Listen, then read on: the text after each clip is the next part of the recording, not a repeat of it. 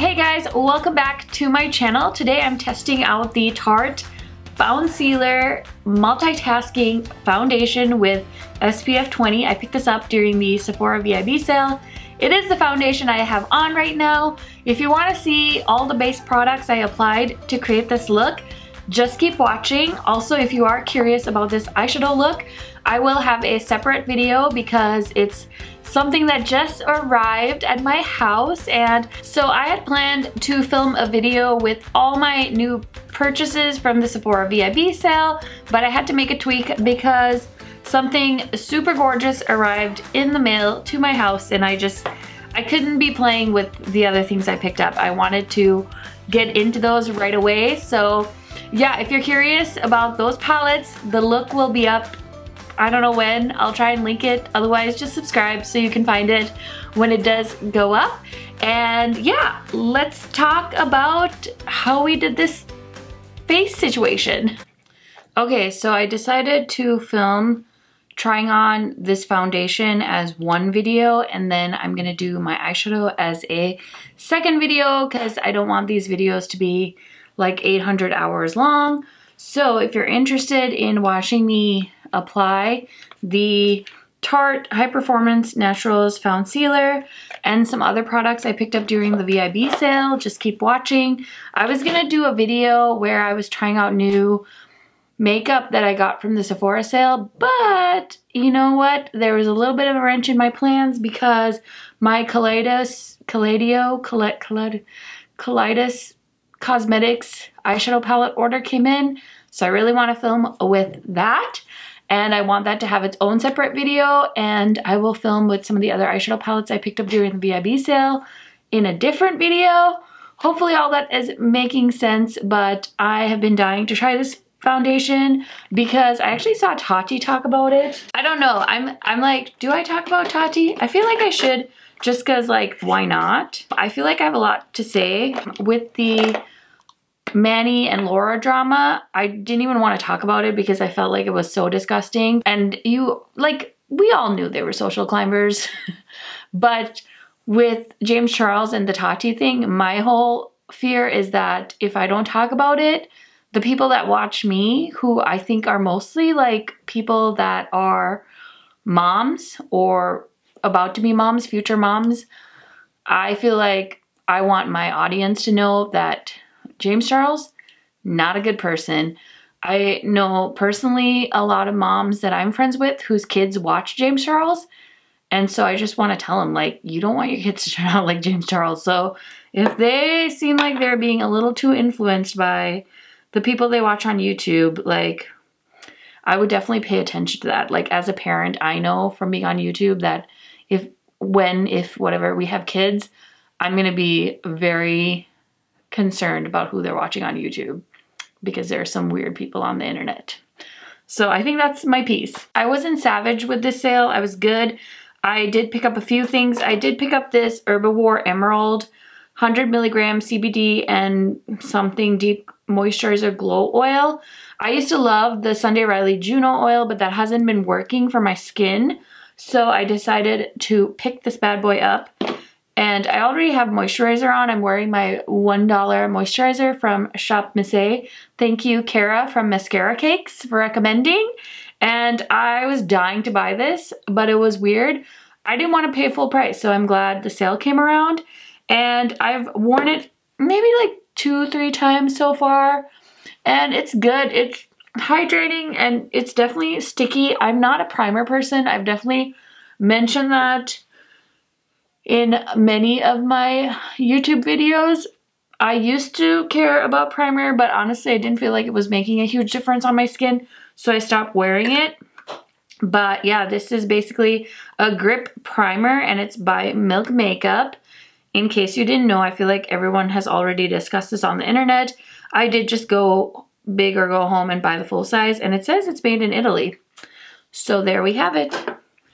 And this Tarte Foundcealer is a multitasking foundation, and who was it? I think Tati did say, like, it makes you think like Foundcealer is like a foundation concealer.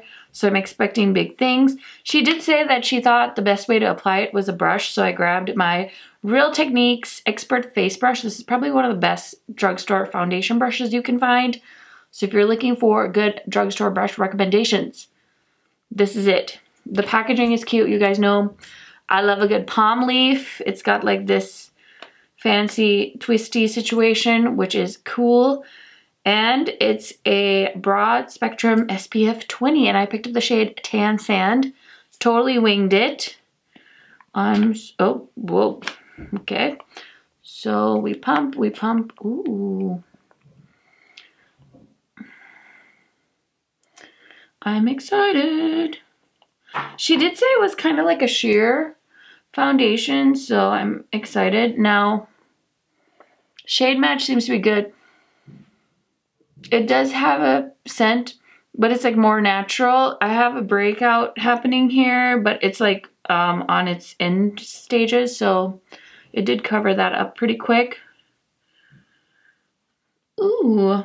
And I'm hoping that this is like a dewy foundation, because why not, you know? And usually I do my eyeshadow first, but for the purpose of this video, I'm just gonna do my foundation first.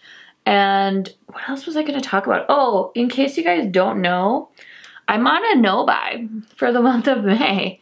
And I actually decided to start it on May 7th because I did shop the last day of the VIB sale, the Sephora sale, so I felt like it wasn't fair for me to say no-buy started May 1st because I had planned on shopping for the sale, and I wanted to give myself the opportunity to shop if something came up on the last day. Like, I wanted to be able to buy it. So yeah, I started on May 7th, and I even announced it on my YouTube, so I'm really serious this time because I always like mentally tell myself. So yeah, I even announced it on my YouTube channel because I was really serious this time. Honestly, what happened was I ended up getting a bonus from work and I was really excited, and instead of spending it all on makeup, I wanted to use it to pay off some of my bills, and I did that, and I feel like it was a perfect time for me to just like take control of my life and just calm it down. I feel like I have been more disappointed with the things I've been buying because I kind of just buy them all, and then I'm like, I don't even have time to like play with it on my channel because the next thing comes out, and then I'm like, oh crap, now I need to buy this thing. And it's just like a vicious cycle. And you know, it doesn't mean like I hate makeup or anything like that. I just wanted to prove to myself that I could do it. So we're on day 5 as I'm filming this, and it's nice because I still have some things that I pre-ordered from before I started my no-buy that I'm like looking forward to. So I've been okay so far, but I mean, I've already been tested because the Juvia's Place palette came out, the coral one, and I was like, ooh, should I just buy it? It's one of those things where the palette, my first impression when I saw it, I was like kind of disappointed, to be honest. I don't think it's Juvia's Place's best work, but also I think I'm so used to Juvia's Place coming out with like crazy color combinations. I think that's just more of a me thing. So I think it's a beautiful palette, just not the one for me. But I feel like even though that is my instinct that it's not the palette for me, I would have bought it if I wasn't on a no-buy. And I've actually felt the inclination to buy it so many times. I even have added it to my cart, but I just told myself no. And so we're on day 5. I haven't bought any makeup yet. Truly, I'm not even just saying that. Like, I'm not secretly buying shit. I genuinely have not bought anything yet, and I'm pretty freaking proud of myself. I mean, there hasn't really been any crazy releases. I know the MAC Aladdin collection is really tempting me just because of the packaging and stuff like that, and the nostalgia.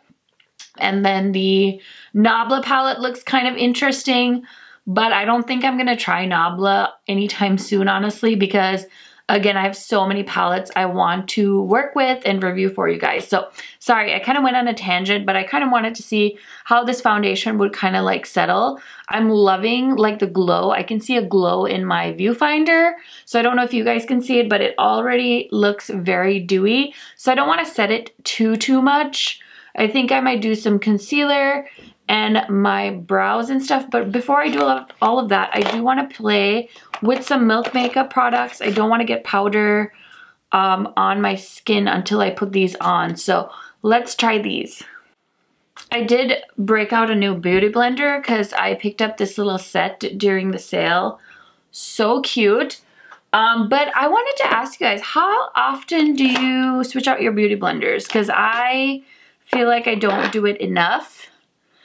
And so I finally like grabbed a new one and have just been like playing with it. And I realize how much I love beauty blenders. I know there's so many other great sponges. I'm a little bit ashamed to admit this, but I did buy the Juno & Co sponges on Amazon. I didn't realize that they were sold on Amazon. So when I was watching Gabriel Zamora's Makeup and Opinions video, because Tati had referenced it in her Bye Sister video, he started talking about the Juno & Co sponges, and I was like, shit, I can get those on Prime? Sure, I'll try them. So let me know if you want me to review those for you.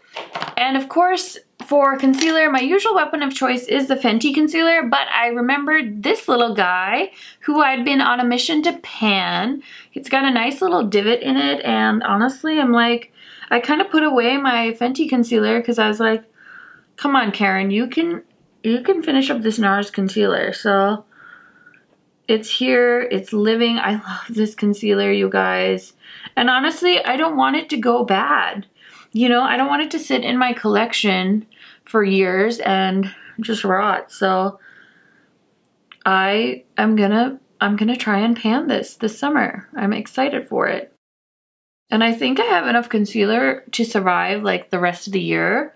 So I think I'm gonna tell myself like no more concealer unless something really cool comes out. And then just so you know, for my concealer, I use the Morphe M335. This is amazing. This was recommended to me years ago by my friend Nethmi, and I love it so, so much. Okay, now let's play with the stuff from, actually should I do powder first? No, I can do blush first. Let's play with this Milk makeup stuff. So this is their cream, right? Lip and cheek in work, and I don't really like cream products, but my friend Allie on Instagram, she also does have a YouTube channel, but she's actually from Fargo, and she has just been on a Milk kick, and she started talking about this blush, or one of their blushes. I can't remember if it was this particular one. Oh my god.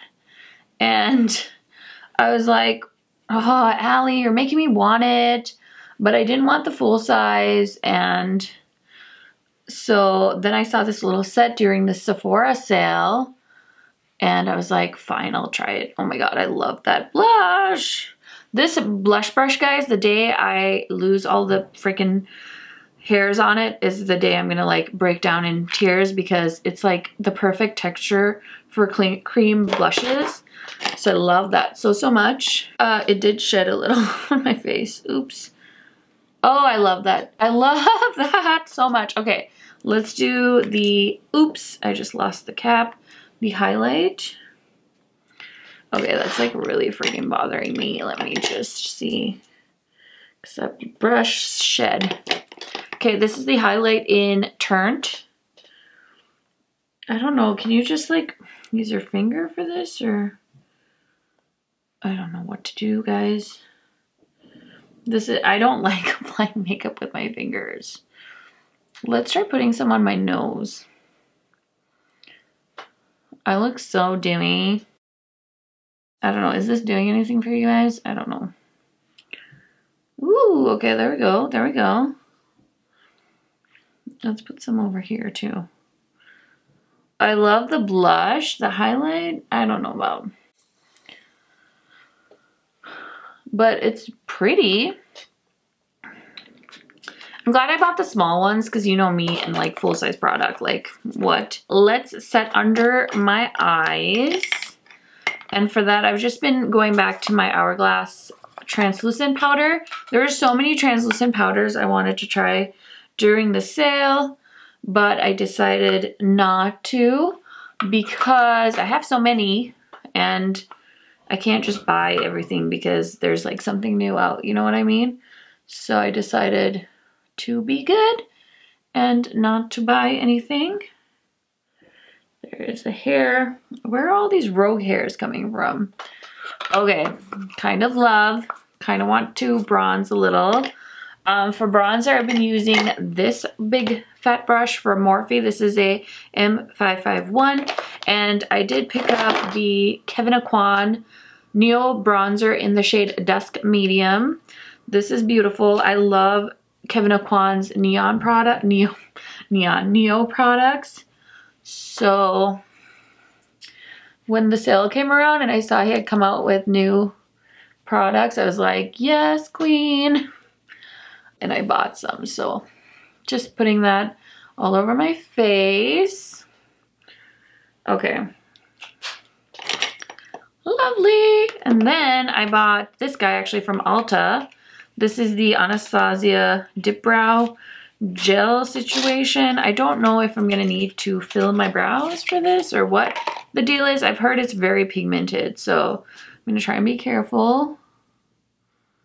What does this do? Is it just like a brow gel? Like, can you guys tell there's a difference? Ah!